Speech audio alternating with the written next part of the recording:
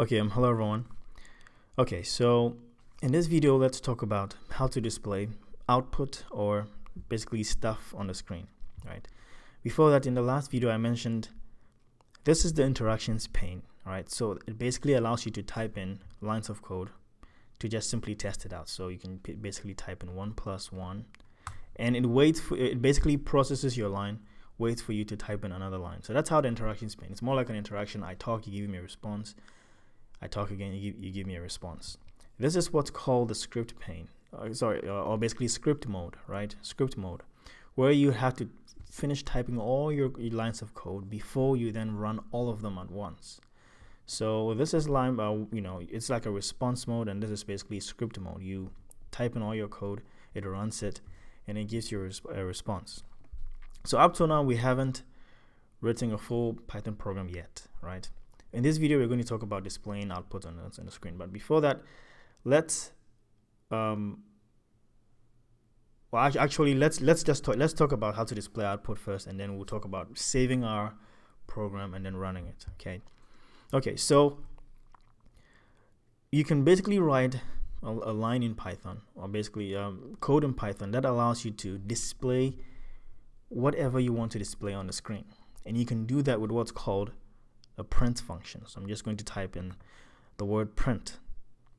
Okay, so we are definitely going to cover functions, but I just wanted you to see this, okay, how to display items, because we're going to display some basic items as we move on.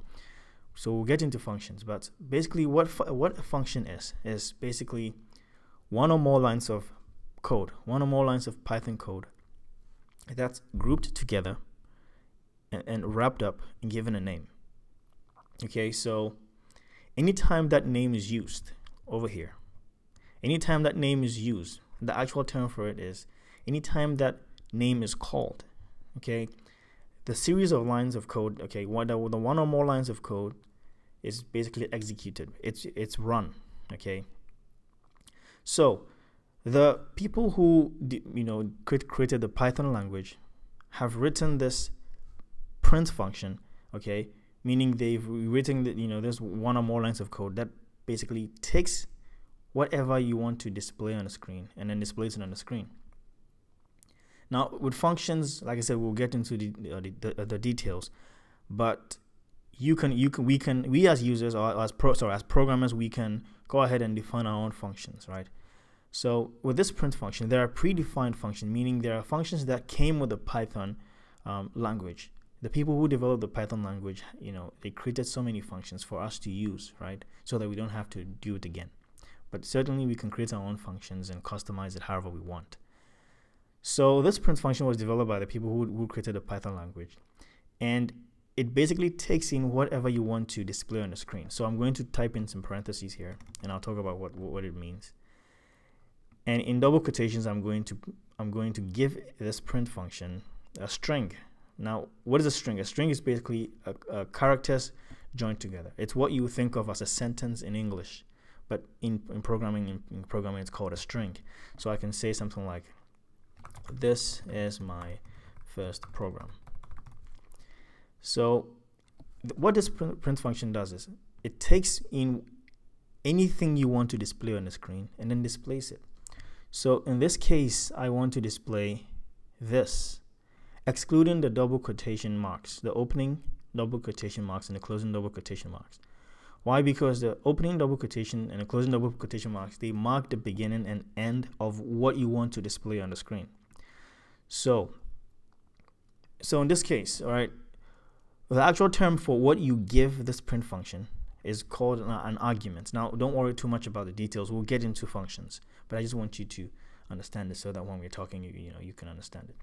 So this is called an argument. I'm giving this print function an argument so that it can display it on the screen. Now, the process of using the name of the function is what's called calling the function. So in other words, I am calling the print function, okay, over here. I'm calling the print function. And also the process of you giving this print function an argument, or basically the stuff I want to be displayed, is called passing in. Okay, so I'm basically passing in an argument. So how I would describe it in basic terms would be, oh, I'm using this print function given it this string, this is my first program, and then basically it's going to display it. But the technical way to describe it is this: I am calling this print function, passing in this is my first program argument, okay, and basically it's going to be displayed.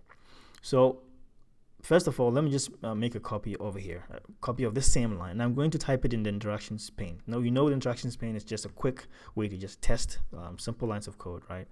So print, this is my first program. When I hit enter, we can see that it displayed it to us. This is my first program. Now let's try the script mode. Basically, we have to finish writing all our lines of code, and then it will go ahead and run the code, and then run our program for us. So this is my code. I'm going to use a comment. Remember, we talked about comments in the previous video. Comment starts with a pound sign and say, this is the print function, right? It takes in, sorry, typing is bad, an argument, and prints, or let's say, and displays the argument. Now, I don't know if I mentioned, I think I mentioned it in a previous video, that this line over here is a guideline for us to type 80 characters on a line. So in Python, it's a good standard, although you can exceed it, but it's a good standard to always restrict 80 characters in a line. So we're going to do that. So this line is my guideline. All right, so this is the print function. It takes in an argument, and displays the argument. I'm going to go on the next line. I need to make it a comment too, so I'm going to precede it with a pound sign and continue and say and displays it. Okay, the white space doesn't matter. We'll talk more about that in future videos. So the way I run this same program that I've run here in interactions pane is the way I run this program in script mode is by first saving the file. All right, so I'm going to go ahead and Command S, or you can just do File and Save. I created a folder on the desktop, so I'm going to go there. Let me just expand this. So on the desktop over here, I have a folder called Learn Python. So I'm going to save this file. I'm going to call it, you can call it anything, but I'm going to call it I'll say first program. I'm going to write it this way with no space in between them. And then this is important, the extension .py or .py. You have to save it with this extension. When you do that, then you save this program or this file. You've told your computer that this file contains Python code. So when you are open it as a Python as a Python file. So you make sure you end your file name with the extension .py. And I'm going to save it here. So by doing this, now we can run it, in this format, right? So the way you run it is by clicking on this ladybug over here. So when you do that, it's going to first of all check to see if there are any errors or any mistakes, and if there are no mistakes, it's going to run it. And so I'm going to click it. But the thing is, this is the Python shell. In our interactions pane, our output is displayed right here. But when I click on the bug over here, all right, the ladybug over here, it's going to show us the output here in debug IO. So just know the difference.